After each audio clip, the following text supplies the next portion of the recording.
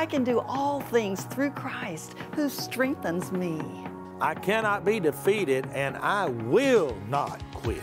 Welcome to Rhema Praise, a worldwide broadcast bringing hope, help, and healing for over 25 years from Kenneth Hagin Ministries and Rhema Bible Church in Broken Arrow, Oklahoma. And now, here are your hosts, Pastors Kenneth and Lynette Hagin. Well, here we are at Rhema Praise again, and we have a great program today for you. In fact, Miss Lynette is speaking today, and so, she's a good speaker, maybe better than me. No. Okay. Well, honey, today, I'm talking about, in Bible prophecy, we know that in the last days that there will be a mighty move of the Holy Ghost. We call it the end time revival. Right. I believe we're in the last days. How about you? Yeah. I believe that we are. And, of course, we know that move will be here and that move is coming. Right. But so many times we want to tell God how He needs to move in the last days. Right. Because we have our own opinion of how it should be. But guess what? Our opinion may not be God's opinion. That's for sure.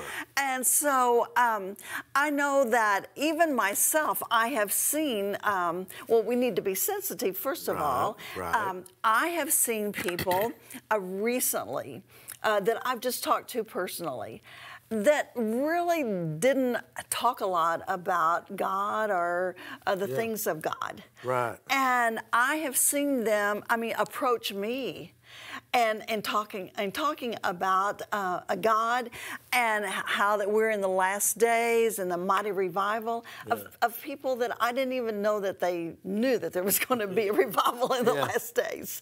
And so it's important for us not to harden our hearts. It's important for us to be open to how God wants to move. Right. Yes. Right. And so let's go right now where I am talking about the move of the Spirit in these last days.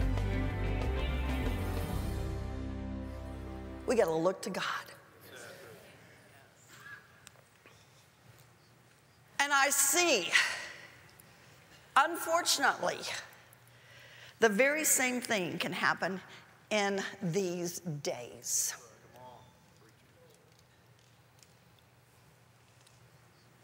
I'm not criticizing any move of God, but I am warning that if you're going somewhere, just because things are happening there, you're going for the wrong reasons and you're going to thwart the move of God. You're going to thwart the move of God. We know that things are happening there at Asbury. That's wonderful. But I so appreciate the fact that actually I hadn't really watched the news in a lot these days because I don't know. I won't go there.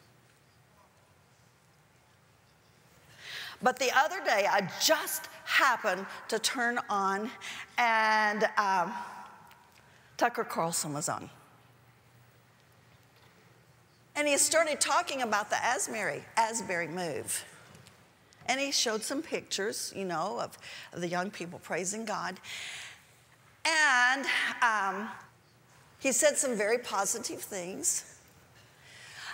And then he said, and I was going to go to see for myself. But he said, as I called, they responded to me and said, we appreciate you. We appreciate what you're doing. But we ask that you not come because this is not a place for news media. This is a place that people are connecting with God.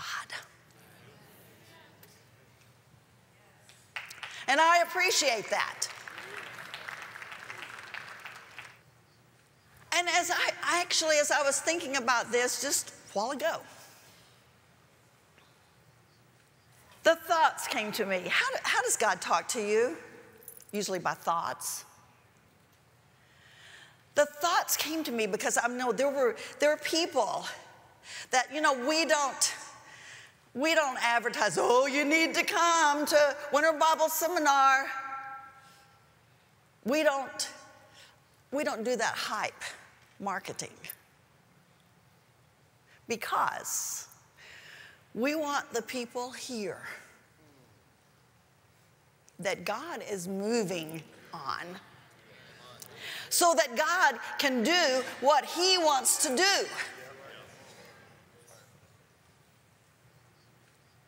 And there were people that called me and said, I wasn't coming. I was going to watch online, but they said, we got to be there.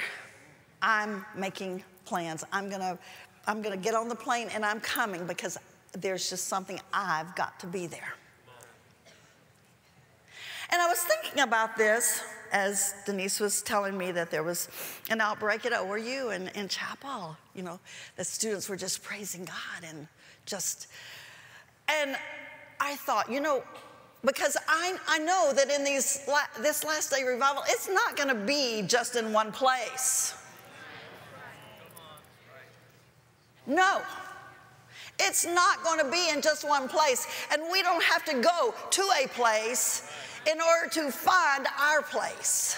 Oh, that's good.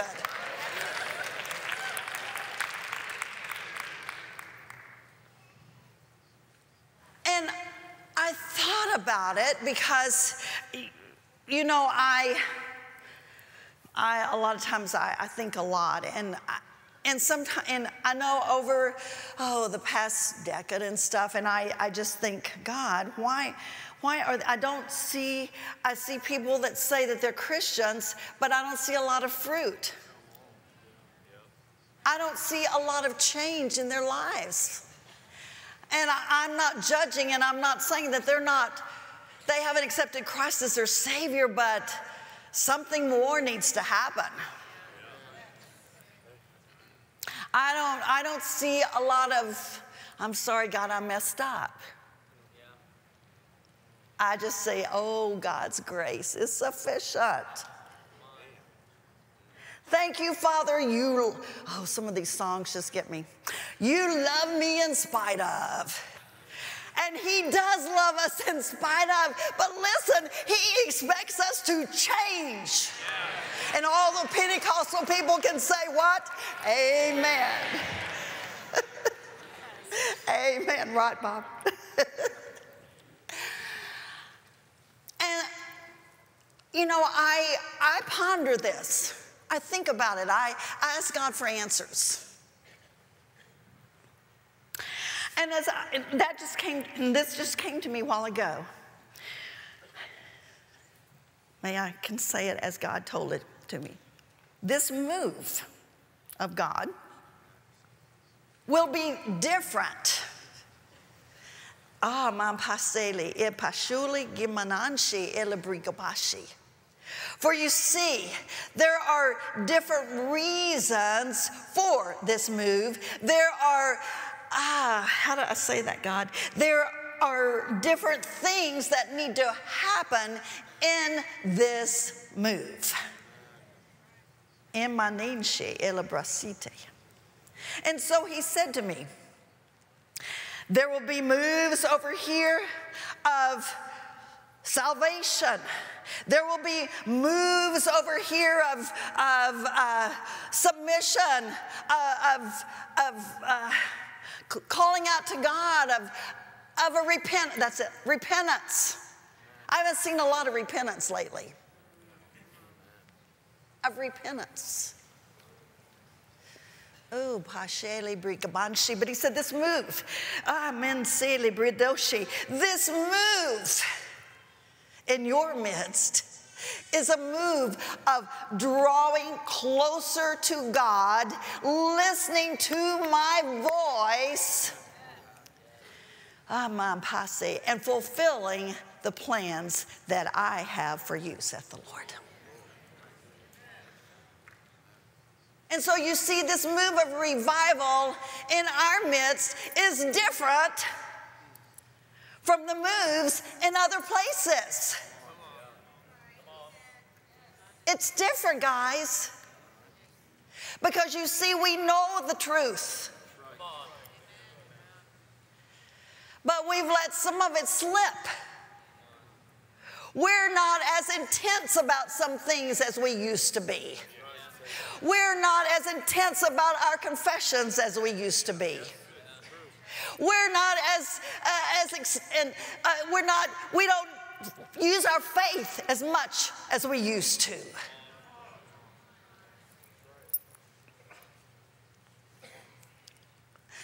We're not as excited about the things of God as we used to be. Oh yeah, I know. We've all have battle scars.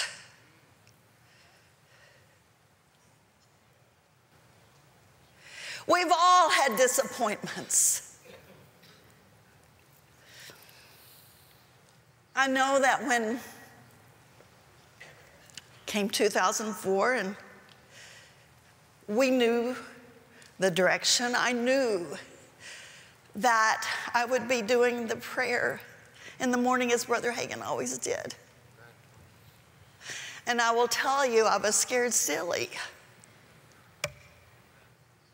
And I said, as Paul, I come to you in trembling because I know nothing but the power of God. And so I said, God, I need a confirmation from you. And I said, God, you know what? This is a winter Bible seminar. And we've had some good weather in winter Bible seminar. Well, we've had some lousy weather in winter Bible seminar in all the years that we've had winter Bible seminar. So this is 2004. I said, God,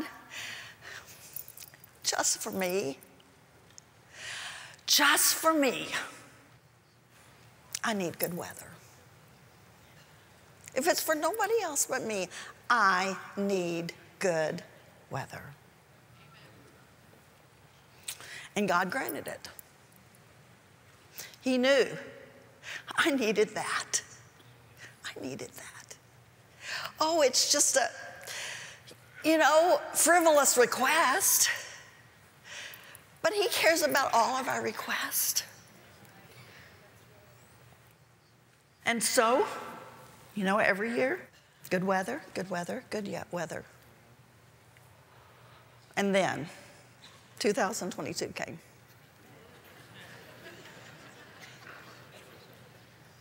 Horrible weather.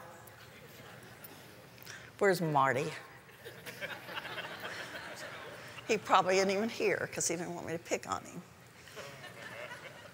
The girls wanted to go sledding.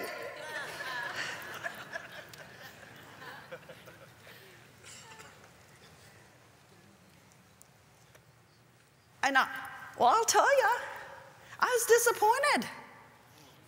I was disappointed. And everybody looks at me, oh, well, she's the weather woman.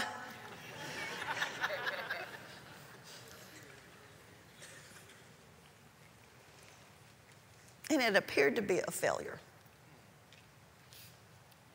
But that's what the enemy would try to do. Oh, mampase eliantan jingabatashi. There are those of you out here,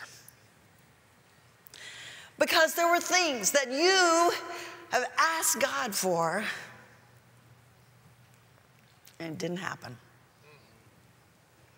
Didn't happen. And because of that, you've hardened your heart. You've hardened your heart. And when we harden our heart, we can't hear from God. We can't hear from God. And so we cannot let seemingly failures keep us from receiving everything that God has for us and to following His plan. Now, I've been in this way a long time, as the old people would say. They would say, I've been in the way. Well, yeah, sometimes they've been in the way. They need to get out of the way.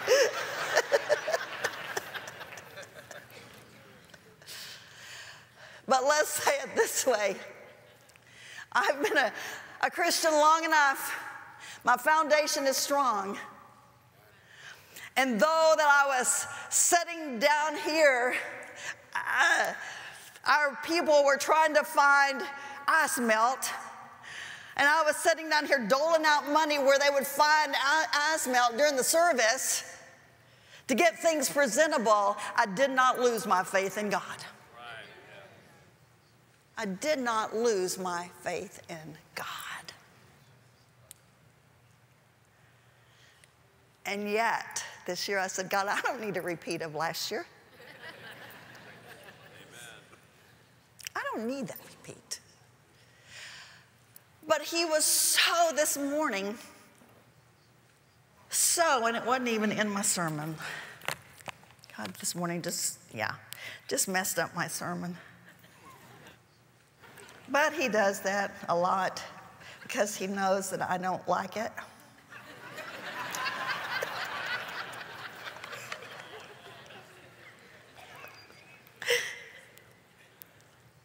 I want you to turn over to Hebrews 2. Now we're going to pray in a few minutes. Hebrews 2. I'm going to read this in the New Living Translation.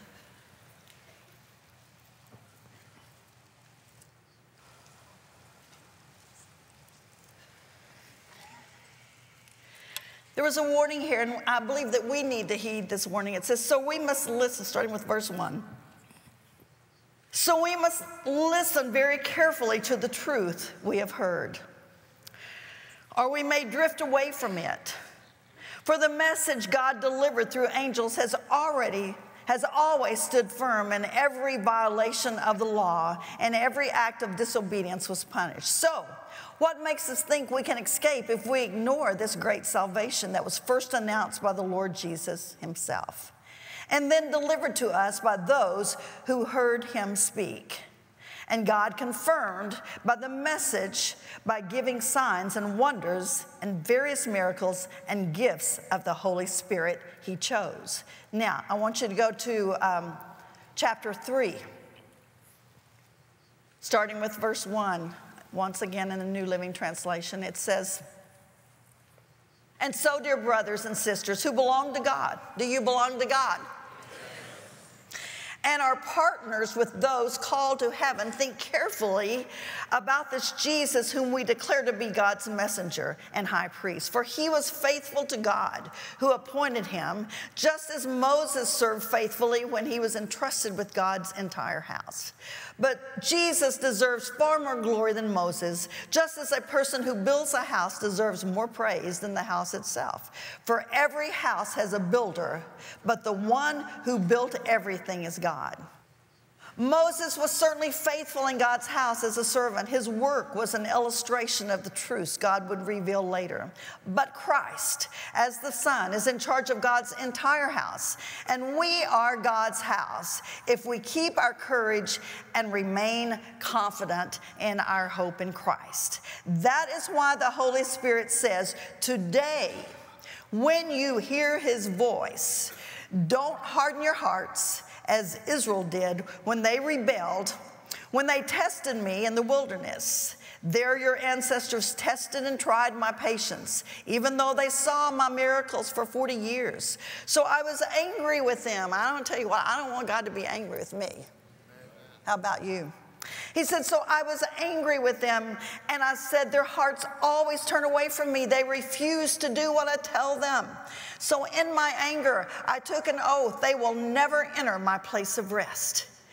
Be careful then, dear brothers and sisters. Make sure that your own hearts are not evil and unbelieving, turning you away from the living God. You must warn each other every day while it is still today, so that none of you will be deceived by sin and hardening against God. For if we are faithful to the end, trusting God just as firmly as when we first believed. We will all share in that, in all that belongs to Christ. Remember what it says today. When you hear his voice, don't harden your hearts as Israel did when they rebelled. Don't harden your hearts is in there 3 times. Obviously, we didn't get it the first time. It seems like that God, it's like Father, Son, and the Holy Spirit. Everything is in 3s. And the Lord was just impressing on my heart this morning. Some of you, because you're not hearing from God, is because you have hardened your heart and don't even know it. Don't even know it. Years before Pastor and I were married, I had an unfortunate engagement. And because of the verbal abuse that I received in that relationship, unknowingly to me, because we as an individual, God has made us to be survivors. And so sometimes we put up, what's the word I want to use? We put up fences to keep us from hurt, so that we won't go through some of those things again, and so we survive. And so when that relationship was ended, before I ever met Pastor, I determined in my heart, I'm not going to let that ever happen to me. I'm going to never let a man do that to me again. I'm going to put up a wall.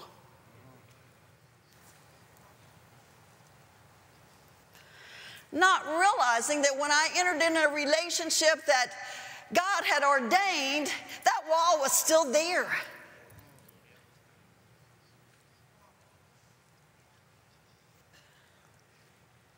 And it wasn't until God revealed to me, you got to take down the wall. You got to take down that wall.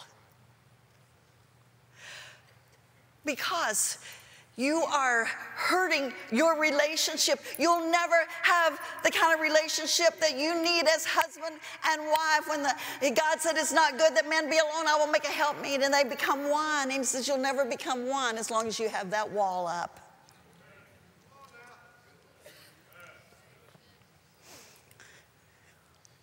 And it wasn't until I said, God, I trust you. You see, the problem is the reason you've got that wall up is because you're really not trusting in God.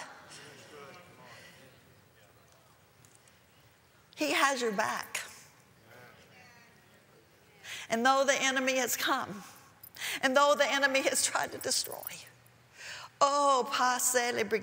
so many lives, in so many ways. But the Lord is saying, if you will trust me, if you will trust me, if you will allow me to heal those scars.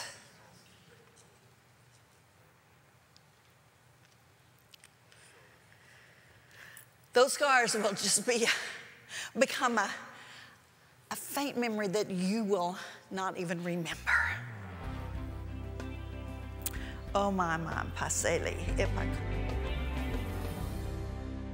In these last days, there will be a move of the Spirit, but we have to be open for it, and we have to be ready for it. And to be ready for it is to study and to see what the Word of God has to say, and to follow His plan in your life. That's right.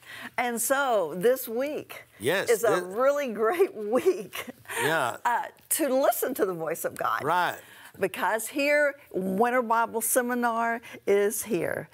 This week, February the 18th through the 23rd. It begins Sunday at 6 p.m. Yes. And then we have services really kind of all day long. Yeah, 8:30, 9:30, 10:30, and 7 p.m. Yes. And so, there is something for everybody here. Yes. So come believing and come expecting.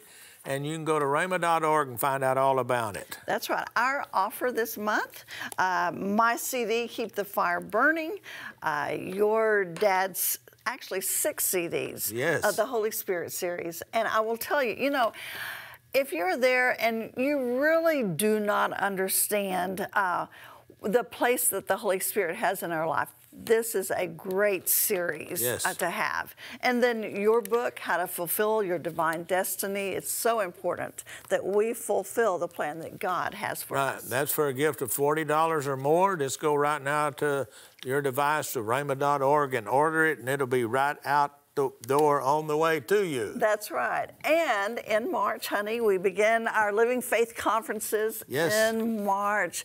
March the 24th through the 26th, we're going to be in Las Vegas, Nevada, Word of Life Christian Center. That's Pastors David and Vicki Sharon.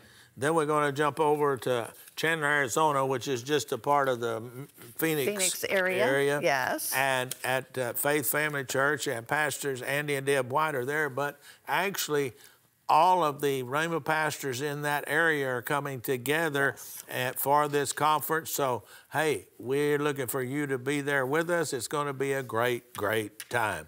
So we want to thank you for helping us to bring hope, help, and healing to the world. Let me speak to your hearts for just a moment. I would like to give you an opportunity to know Jesus Christ. It's a very simple thing. All you have to do is repeat this prayer after me. Heavenly Father, I thank you for Jesus. I thank you that he died for my sin. I thank you that if I confess that with my mouth and believe in my heart, I shall be saved. Thank you. I'm a new person in Christ. Amen. We, as the Church of God, should bring fire to the church. We are the fire. This church is a place where people should see Jesus. They should want what we have, keeping that fire burning on the inside of you. Keep the Fire Burning, a powerful CD by Lynette Hagin. Also, 6 essential CDs by Kenneth E. Hagin entitled Holy Spirit Series. Plus, How to Fulfill Your Divine Destiny, a faith-building book by Kenneth W. Hagin. The book and all 7 CDs can be yours today for a gift of only $40 or more by calling toll-free 1-888-PRAISE-8. Or you can log on anytime, day or night, at rhema.org to order.